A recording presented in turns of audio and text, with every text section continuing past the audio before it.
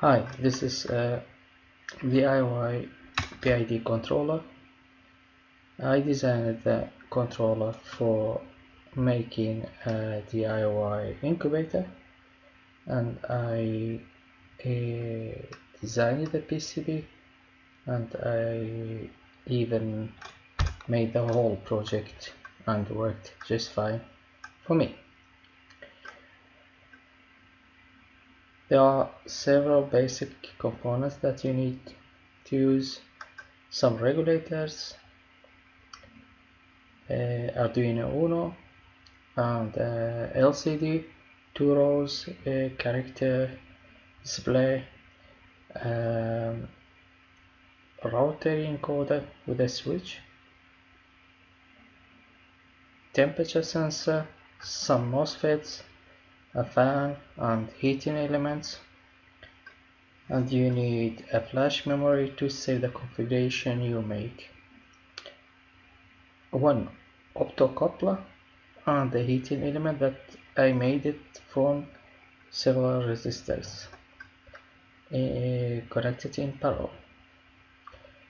The idea is to use the MOSFET, MOSFET N channel MOSFET in the high side, but to do that you have to be careful to not burn your MOSFET, since the MOSFET, the R-on resistor, will be losses, and that will generate too much heat. Looking at the datasheet, you must know where you will run the MOSFET in the linear part of the graphs. There are several ways to do that. Some uses a bootstrap, but actually the bootstrap, since it doesn't provide you so much current, I couldn't get it working so well. So because of that, I decided to use other solution. So starting from the beginning, you need a good power supply, a 12 power supply, and that 12 power supply will be used for powering the whole thing. You need the 5-volt regulator to power the Arduino, and the other circuitry that Arduino needs, the LCD and other parts. And you need the 12 to 24, or actually the MT360B is a boost converter that you can decide using the potential how much voltage you get at the output, and for us is double as much as the 12 volt, which is 24 volt. The Arduino and the LCD is just a basic. It's easy to figure out how you connect them together. The same for the rotary encoder with a debouncing. There are so many libraries that you can use. In my design, I used both through-hole and SMD components, but one of them will not be applied when you mount your components. So I made it like that you have several choices to make your board and your components mounted. So the same for the resistors, I made it like through-hole or SMD.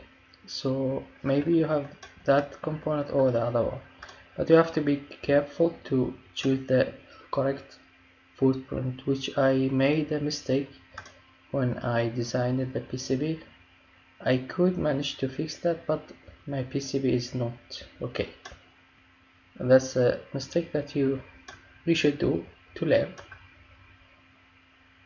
For the fans part, it's just a MOSFET and a potentiometer, so you control how much the fan should, the speed of the fan. It's not automatically controlled, you can do your change to make that automatic. And the flash memory is used for saving the configuration you make for the PID controller, the constants you need to figure out how much you should use, how much they should be. And this is something that you have to try it, and by try and error, or make your calculation to figure out how much those constants should be. Depending on the size of your case for the incubator, those constants might change. And I had in the beginning little bit problem because my box wasn't isolated correctly, so you need to isolate the box also, so you don't lose the heating the system do. And I think the circuit is simple. The one thing that is important to understand why you need to step up the 12 volts to 24. The MOSFET needs to get a VGS difference as 12 volts. By getting that, I put a 24 volts on the gate, so the 12 volt on the drain to source, when it's on, the 12 will come to the pin 3, and pin 3, since it's the S, looking at the gate, you have 24, so difference between the VGA or the VGS voltage will be at that time 12. If you look at the data sheet, you will see that at 12 volt the MOSFET is running in the lowest RDSO, which is what we need. Otherwise you will get a very hot MOSFET at the end, it will burn. So without having a 12 volt difference between the source and the gate, you will not be able to get max current on the heater. So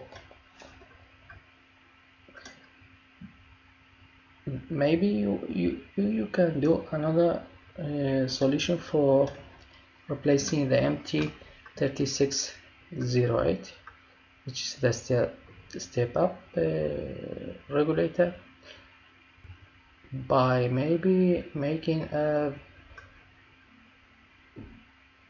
vibrator and maybe a voltage doubler. But that's also a problem that you have to calculate exactly how many stages you need to get 24 volts, or exactly double of that 12 volts in the input voltage.